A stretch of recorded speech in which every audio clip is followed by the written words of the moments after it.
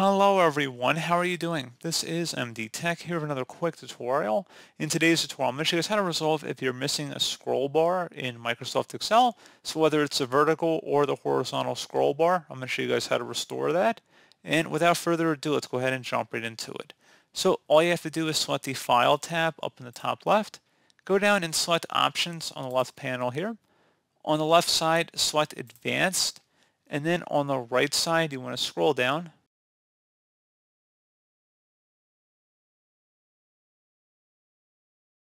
where it says show horizontal scroll bar and show vertical scroll bar.